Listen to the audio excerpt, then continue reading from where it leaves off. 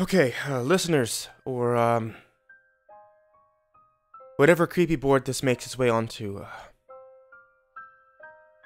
I put it here because I thought that I'd get the most people to whom it was relevant. So, if you are one of those people who are inherently drawn to fear, you're in danger.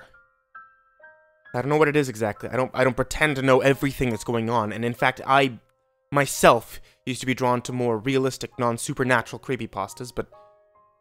Okay, well, let me explain. About a year ago, I was up at 3 in the morning, you know, that part of the night where you're so deep into it that it feels like it'll never end, and... Well, anyway, I was up clicking around looking for good creepypastas that I hadn't read before, really getting myself freaked out. You know the feeling, I'm sure. You'd like that feeling. That's the problem, see. I'm reading, and I hear a pattering sound coming from the kitchen. Now, I had a cat, so I just assumed that it was her, but then I glance on my bed, and my cat is there. Now, I've been freaking myself out for a while here, so I was nearly trembling with fear as I opened my bedroom door. I live alone in a single-bedroom apartment with just a bedroom, a kitchen, a living room, and a bathroom. My bedroom door opens up to the kitchen. It was pitch black. The moonlight gleamed off the linoleum. I strained my ears and listened. I heard nothing. I damaged myself for being such a fucking pussy, and it was just random house noises, right? Or maybe a fucking mouse in the walls or something, so... I was about to turn around and head back to my room when I heard it again, and I saw something scatter across the linoleum in the kitchen, headed for the bathroom. It was small, but it was definitely not a rat. The limbs were way, way too long, the torso was far too high off the ground, and the way it moved, it moved quickly, but so awkwardly. In any other circumstance, I might have laughed at it. As it was, I was scared shitless. So, you know, I basically freeze for like 10 minutes. It was the size of the thing that convinced me to move. No matter how weird or fucked up it was so much smaller than me, it couldn't have been that dangerous, right? So I pop open the bathroom door. Before I turn on the light, I do a quick scan.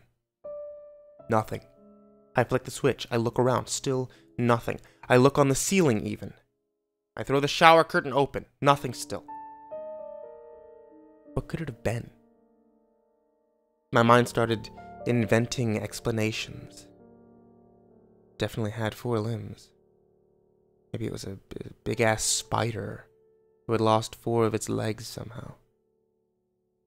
That could explain the awkward movement. That was good enough for me. I was about to go back to bed when I thought on a whim I could use my broom to poke around behind the toilet, between the wall and the base of the seat. When I did, I hit something solid. And it scurried out. It looked like a tiny human. I mean, it was pale white, pale as a maggot, with dry gray streaks running along its skin. It moved on all 4s with long, thin fingers that grasped the ground. Its skull was completely bald, and it had no eyes, and the skin looked like it had been torn away from the lower half of its face, leaving the exposed teeth and gums. It looked up at me, pointed its face in my direction anyway, and then scurried back quick as fuck. Up the side of the bath and down into the drain. It moved in quick bursts like a spider, and climbed straight up smooth surfaces like one too. After it disappeared down the drain, I just stood there, frozen, broom handle still in my hand for a good 5 minutes. I was scared shitless. I slowly backed out of the bathroom and closed the door, and then stuffed a blanket in the crack between the floor and the door, fearing it might come out. And I sat on my bed and wondered what I could do. I mean, it wasn't like I could call the police or even tell any of my friends. It's not like they'd believe me.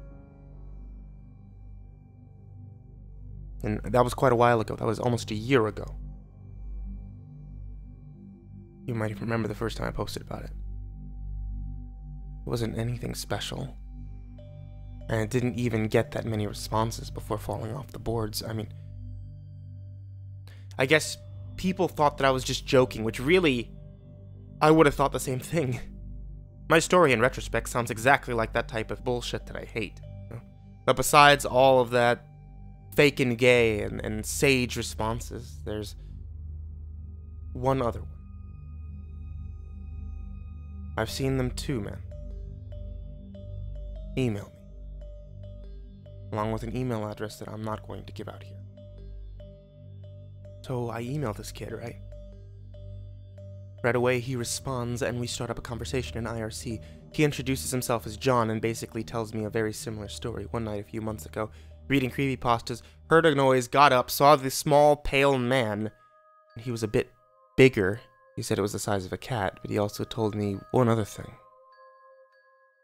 That I'd be seeing more of them. He said that ever since he saw the first one, he's been seeing more and more of them. Out everywhere, even in the street during the day. They were everywhere, he said, and once you noticed the first one, it got a lot easier to see all the other ones. He had no idea what they were, and he hadn't figured out their behavior yet. He said that usually when he saw them or heard them in his own home, he was reading creepypastas, so they usually freaked him out. But he said again, he had never actually seen them do anything terrible. Just scurry out of sight. But, he said, some got pretty big, and not all of them looked exactly the same. I still didn't sleep that night.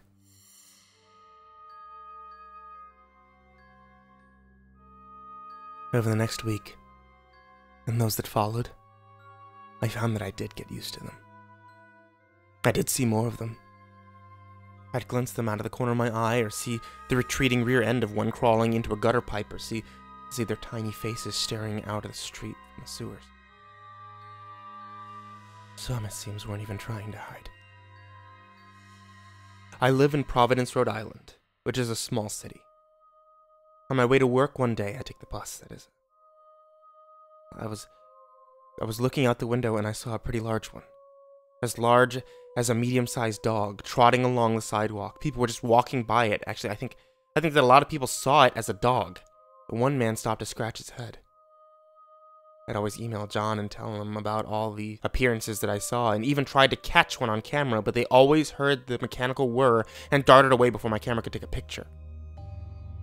I told myself that I'd have to take a picture of one of the bigger ones. The bigger, slower ones. Either way, as the week went on, I became more and more used to them. Sure, they were as creepy as shit, and I could never sit down on the toilet and enjoy a long crap anymore because I was paranoid as fuck that one would climb up out of the bowl and bite me on the asshole. But they weren't really doing anything harmful. They unnerved the fuck out of me, but so did the big spiders, so I could live with them. John called them Gristers, because he said they reminded him of the Grister meme on X for some reason. I'm pretty sure he meant the Grifter meme, but the name Grister stuck. I continued my exchanges with John, but I noticed that he was becoming more and more tense. It was hard to tell over the text, but really that was the only way to put it. I just figured that once the novelty of a shared experience had worn off, we didn't really have much to talk about. John wasn't really my type. He was a steroid-pumping bodybuilder in southern Florida who lived with his mother. But we started discussing Grister behavior, and he said his were starting to act a bit more differently than the ones I saw. He'd wake up at night and they'd be perched at the end of his bed staring at him, with their eyeless faces just staring. They wouldn't scurry away anymore. He said he woke up one time because one of them had actually started touching his face. That seemed unnerving. The whole time I had been putting out inquiries on the internet to see if anyone else had experienced this phenomenon. I couldn't be the only one, but no one came forward. On X, most of the threads about the subject got saged, so eventually I stopped asking. But I had an inquisitive mind. I wanted to know what these things did, what exactly they were. I even wanted to capture one. I left out food and mousetraps, but none of the things ever went for it. My cat would notice them, though. She'd hiss at them and even chase them a couple of times. All those times I had seen her do that and assumed that she was being a dumbass cat, chasing at nothing. It explains it. One night, I was walking home from work alone. I work at a call center for a police charity, and my house is about 6 miles away. There was no bus to come pick me up, and I didn't really have all that many friends, so I had to walk. Anyway, I was walking past some old abandoned brick houses. Creepy shit, let me tell you. When I heard some weird, low groan. And that's when it happened. And that's when I happened to notice that there was a lot more Gristers than usual here. They were mostly ignoring me, but they scurried in and out of one particular brick house. The groaning sound seemed to be coming from the alley beside it. Now, a lot of Gristers was creepy enough, even without that low groaning noise. What made me decide to investigate? I don't know. Morbid curiosity. I'm always looking for some creepy or gore stuff to post on the boards. I thought maybe that the groaning was some kind of wounded animal. So I approached the side of the house, noting that the windows were boarded up. The groaning. I should have known that it was no animal. It was low, creaking, gurgling sounds. Didn't sound like a fucking animal. So I snuck down the alley. And when I saw what was making the noise, I nearly pissed myself. It was a fat, humongous Grister at least 8 feet wide, completely unable to move, with rolls of fat hanging down over its legs. It had no neck, just 14 chins leading up its macabre exposed jaw. Dirty drool ran down its chin to cover its obscenely huge belly. Smaller Gristers crawled in and out of the rolls of its fat. It rubbed itself with a pudgy claw, making that groaning, gurgling sound which seemed almost sexual. It was terrible. I knew it didn't sound like it, and objectively, I can think that a fat, cooing Grister rubbing itself might sound pretty funny, but actually... But in the presence of the thing, all I felt was sick revulsion and disgust. But I kept in mind one thing, that I had been looking for a picture of these things. I busted out my camera phone and snapped a picture. I wish I hadn't. If I hadn't, I think I may have lasted a little bit longer. The minute I snapped the picture, the thing stopped groaning and swiveled its head towards me. All the Gristers did, in fact. They all started hissing and screaming at me, a horrible fucking sound like rusty nails on a chalkboard. I was thoroughly freaked out. To put the thing mildly, I lost my shit. I ran out of there as fast as I could, ran all the way home. Gristers didn't seem so harmless to me now. The noise that they made was straight out of hell. I didn't feel safe with the lights off anymore. I flipped all the lights on, scaring the shit out of my napping cat. I slammed the bathroom door shut and stuffed a blanket around the cracks again. Then I sat down on my bed and I looked at the picture that I had taken. It was there. Clear as day, that huge Grister, just looking at it made me feel sick. Of course I was going to post it. I loaded it onto my computer and sent an email to John with the subject, "Will you look at this fat fuck?" Then I immediately came on here and began recording, explaining myself, explaining the Gristers, explaining the photograph. I was just getting ready to post when John sent a message that says, "Yo, don't show that shit to anyone." I stopped. I replied to John asking him what he was talking about. He said that he thought he had figured out what was making the Gristers around him more hostile. He said that he thought that when they figured out that you could see them, they started getting more aggressive. He showed me scratches he had down his arm from them clawing at him at night. He said that he'd seen a lot more of the bigger ones hanging around his house at night. They watched him through his windows. They knew. They knew he could see them, and they didn't like it. And now, I was pretty sure that they knew I could see them too. So what did I do? In the end, I didn't post the picture. I wasn't too intimidated, but it probably saved a lot of you. I didn't want to trigger anyone else into being able to see these guys if it had dangerous consequences down the road. I didn't notice any behavior change right away for a while, in fact. For about 2 weeks, the Gristers acted just the same way that they had before. I was beginning to think that John's problem was his own thing, and that the Gristers didn't know or didn't care that I could see them. And then things started happening so fast. I woke up one night and there were 4 of them, just perched around my bed, staring at me. I freaked the fuck out and swept them away, and they just hissed that terrible noise at me and ran. I emailed this to John, who I hadn't talked to otherwise. He didn't respond. We hadn't talked since I told him about the picture, and even rarely before then. After 2 days, during which the Gristers began touching me in my sleep, I got an answer. John was dead. His brother had the password to his email and was letting all of his internet acquaintances know he had committed suicide. Sliced open his wrists in the bathtub. John didn't seem like the type to commit suicide. Had things with the Gristers really gotten that bad that they drove him to that? We didn't really know each other very well, but he hadn't mentioned anything to me. His brother said that he hadn't left a note. I gave him my condolences. And now I had nobody to talk to about this. I started looking online for more references or anything. All the while, the Gristers were getting more and more aggressive.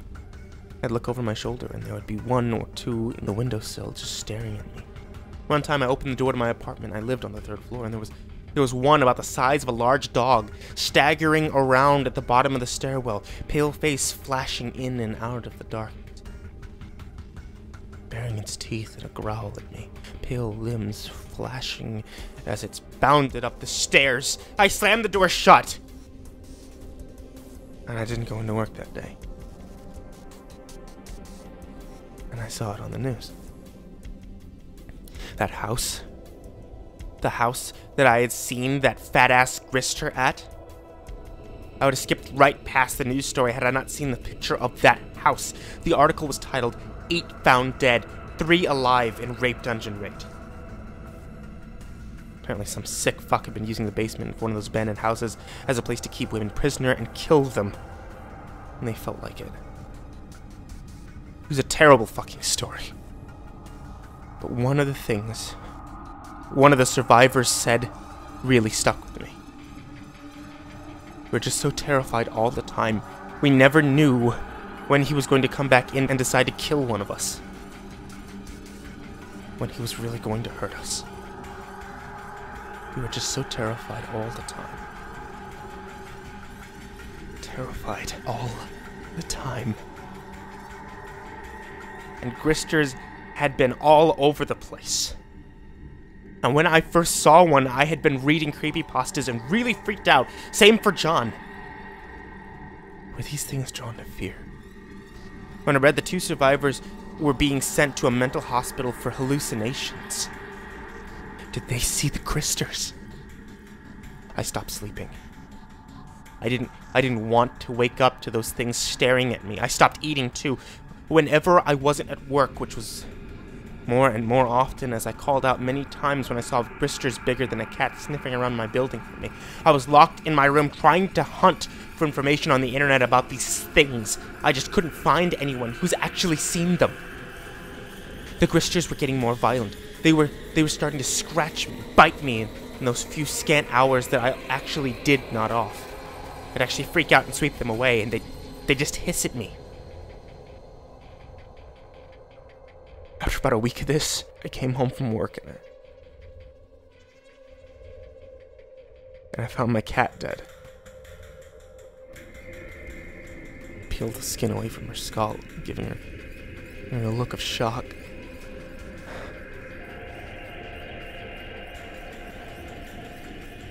I quit my job. I cried for days, man. I don't have many friends. I really love that cat. They're not stupid. They don't talk. They don't act differently from us. But I do have intelligence. I went out for food last week. It was the last time I'll ever go out. I was sitting at the downtown bus stop, shivering, looking all around me for Gristers when the bus approached. I got to get on. Out of nowhere, a Grister the size of a normal human being just bent over, walking their weird, loping gait, slammed into the back of the woman next to me and threw her in front of the bus. She had no chance. I saw her slide under the wheels of the bus. I saw her blood and ruined organs squeezed out of her mouth like toothpaste. Everyone freaked out and panicked as people rushed to her aid. The Grister turned towards me and grinned. I dropped my groceries and I screamed, running back to my house, sobbing all the way. They're toying with me. And that's when I realized why there wasn't anyone I could really talk to about Gristers. Listeners, how many times when people commit suicide do you hear it reported that they were suffering from hallucinations? Read the reports of people who've been in terrible, frightening situations like that dungeon or a war. How many of them suffer from hallucinations? Sure, a lot of them are hallucinations. But some of them are the Gristers. And eventually, they figure out that you can see them. They start fucking with you. And I don't think everyone who they kill is driven to suicide. I don't think John committed suicide. I think they're smart. I think they know how to make something look like a suicide. You'll hear about it sometimes. You'll read about it. Read about reports about how someone committed suicide, but something just isn't quite right about it. Like a man who went out and bought a new couch and then cut his wrists on it. And listeners, I'm convinced there's nothing special about John and me. I don't think there's anything special about anyone who sees these things. I think you're just more likely to see them when you're really scared.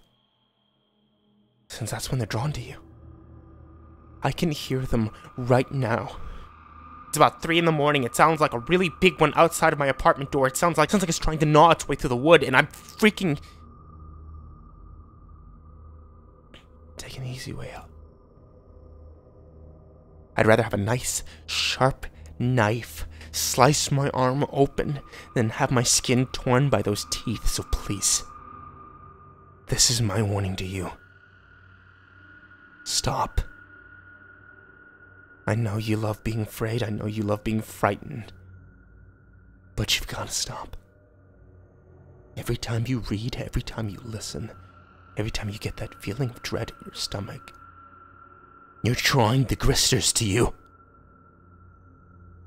And if you don't stop at this moment, at least, please, never check those sounds in the house. When you do,